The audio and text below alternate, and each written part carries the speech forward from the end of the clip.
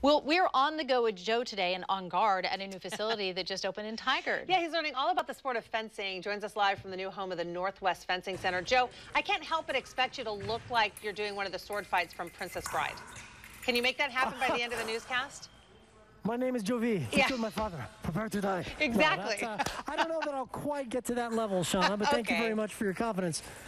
This right here, this is Nina and Kepler. I just wanted to show them to you because the Northwest Fencing Center, their new location here in Tigard, and Simone, the head coach.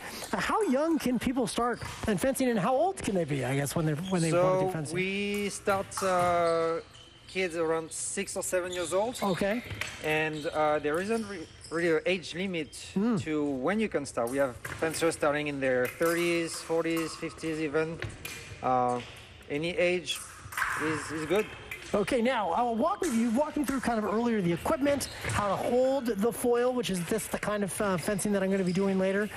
So now walk me through some basic, I guess thrusts, because that's one thing about the foil is you're not slashing like this. You've got to hit them with the point of the foil, correct? So attack is going to be through forward motion, straight toward the opponent, and you will use the blade for defense, moving across to block any attack from your opponent. Like that, just like back and forth, like a windshield wiper kind of move. Okay, all right, there you go. Well, that I got that. Is there anything where I can step it up a little bit and try something a little more So footwork and movement is going to be very important. Okay. So yeah, your right foot should be pointing straight forward. Okay. Left foot behind. The space is good. If you bend your legs a little bit, that will give you a little bit more mobility. And then as you move forward or backward, you're going to try to keep that space between your feet to maintain as good balance as possible. And then backwards, like moving away from your opponent, is going to be your first way to defend yourself. I'll probably be doing a lot more of this. And then yes, if you decide to attack, you will reach out with your arm and kick that front foot as far as possible, and that's called a lunge. And that's how you will attack your opponent.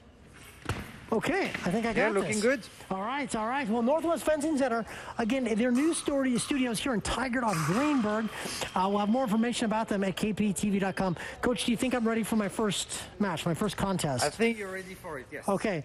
At first, I was going to, maybe take on the coach himself. I've thought better about that. So, Nina, young lady, it's you and me, okay? We'll fence Good luck, later. Joe. Good luck. She's very excited about it. I'm Okay, guys, a lot more coming up. I got to learn some more news in the next 15 minutes or so. We'll be back in just a bit.